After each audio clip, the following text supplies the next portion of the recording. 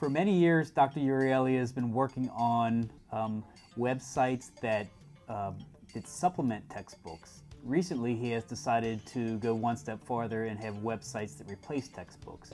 So he has developed over the years many very interesting examples that can be hyperlinked from his website. And if he's talking about a particular problem, he can link to a website that has a real-life example of that problem.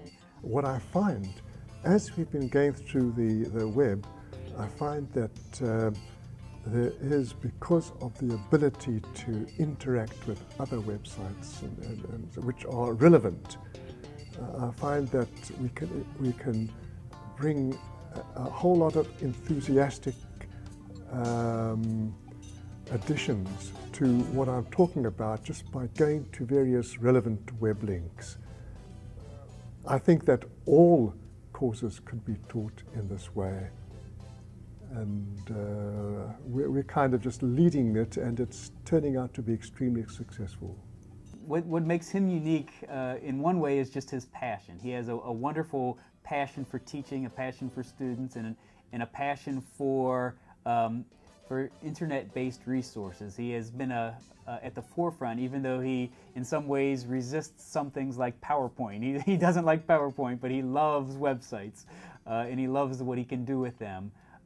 So I think it's really his love of thermodynamics and his excellent teaching that allows him to pull together resources that are already available, but pull them together in a way that can be presented well to the students as very pedagogically appropriate and in a good way that helps the students learn.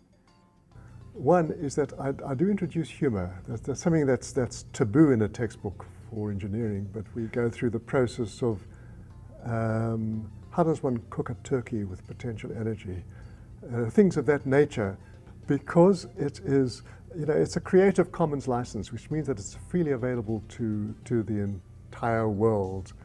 That we have. I don't like copywriting materials and so on.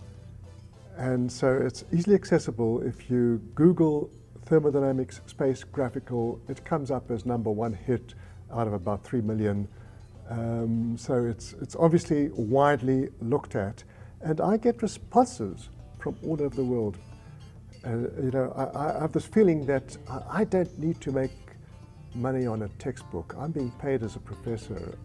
Information should be freely available, and this is what I'm trying to develop, this approach.